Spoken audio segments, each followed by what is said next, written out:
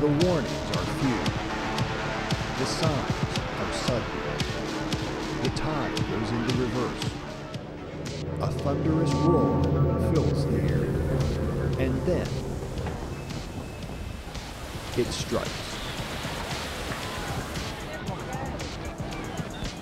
And when it is over, nothing is left. A tsunami. The word in Japanese means harbor wave. Japan has been hit by many tsunamis in its history as a result of its location. It lies across the edges of 4 tectonic plates, where most earthquakes, the principal cause of tsunamis, are born.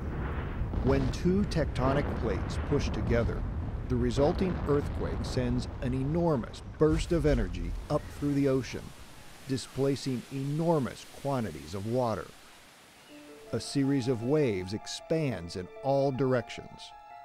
In deep water, these waves travel fast, up to 500 miles an hour, but only reach a height of a few feet.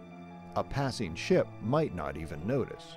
But as the waves enter shallow waters, friction with the ocean floor lowers the wave's speed and raises their height until at landfall they can engulf a 10-story building.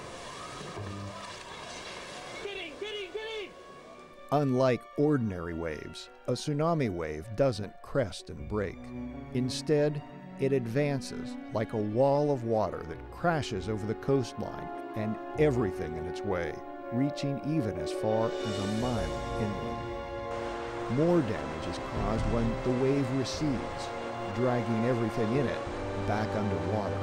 And most tsunamis have multiple waves, each arriving anywhere from 10 to 60 minutes after the first strike, just when survivors think the danger is over.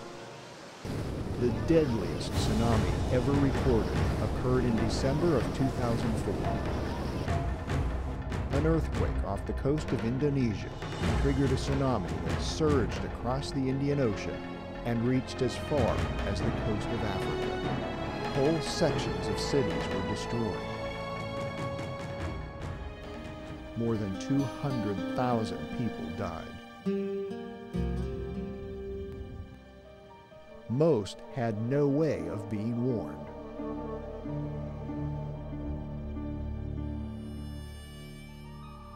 "5,000 miles away, the Pacific Tsunami Warning Center in Honolulu is on call 24 hours a day to prevent a similar tragedy from happening in the United States.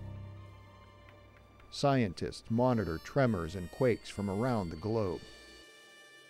If a quake big enough to cause a tsunami occurs, it is their job to alert the coastlines in the tsunami's path.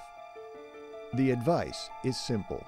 Move to higher ground, wait for news that the tsunami has passed, and be ready to deal with the ruins left in its wake.